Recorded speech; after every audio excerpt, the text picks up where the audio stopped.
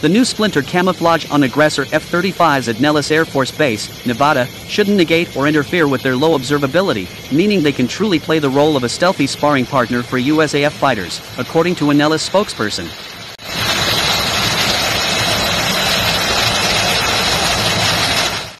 The first two F-35s to appear in camouflage were revealed June 9 at a Nellis ceremony to reactivate the 65th Aggressor Squadron, wearing a paint scheme reminiscent of both the Russian Su-57 Felon and Chinese J-20 fighters.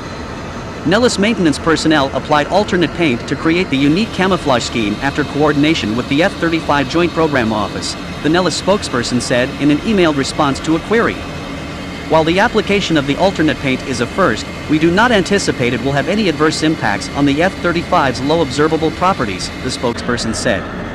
The alternate paint can be removed at any time to return our aircraft to the original configuration. However, he later added, further testing will be required to discern if there is a difference in the low observable properties. A standard Air Force aircraft paint was used for the paint scheme, and, Lockheed Martin, engineers approved the use and process of paint application. A Lockheed Martin spokesperson said the company was not involved in selecting or applying the paint. Since the first F-35s began coming off the production line, with the exception of national insignia, all F-35 aircraft have had the same finish, although a production line change from a few years ago replaced the light gray raised material over some panel lines with material of a darker color. Lockheed Martin has explained that the gray-on-gray finish results from the special materials, paint, and coatings required to achieve a low observable effect. Some of these coatings have a dull, flat appearance, while others are somewhat more glossy. The finish around panel lines is different, for example, from finishes on dielectric surfaces, such as the radome and leading edges. Under certain lighting conditions and from some angles, the underlying silver metallic sheen of the F-35 shines through. However, the camouflage on the 65th's Aggressor F-35s is limited and does not cover the entire aircraft. No camouflage has been applied to the underside of the jets. The exact function of the F-35's paint and coatings is classified but is known to help reflect radar energy from some directions while absorbing, attenuating, or altering it in others, to reduce the aircraft's radar return. The dull gray color also makes the F-35 harder to see at night. The F-22, also a fifth-generation stealth fighter, has a different camouflage, which sources have said plays a role in confusing adversary imaging infrared systems.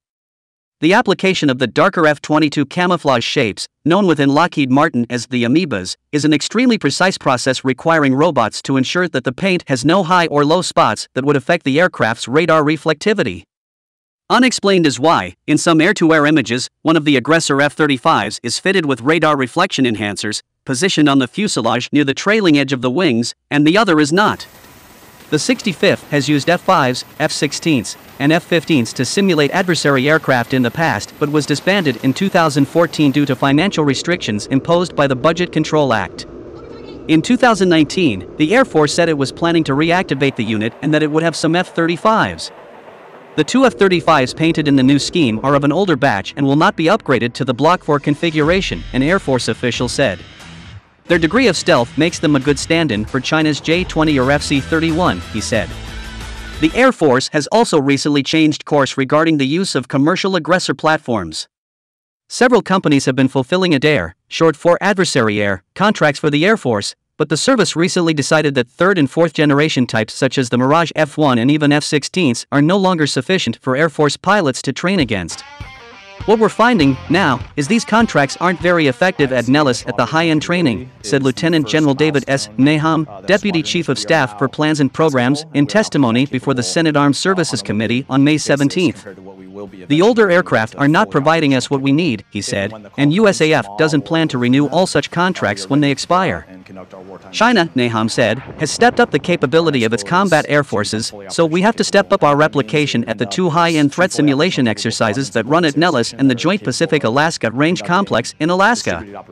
The contracted DARE companies may continue work at fighter training units, where they are very effective, he said.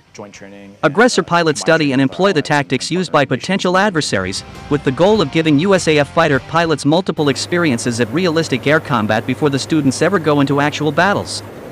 The Red Baron studies of the 1970s determined that the survival rate of fighter and attack pilots went up dramatically after 10 missions, and the Aggressor program was intended to give pilots those 10 missions in a safe but stressful environment.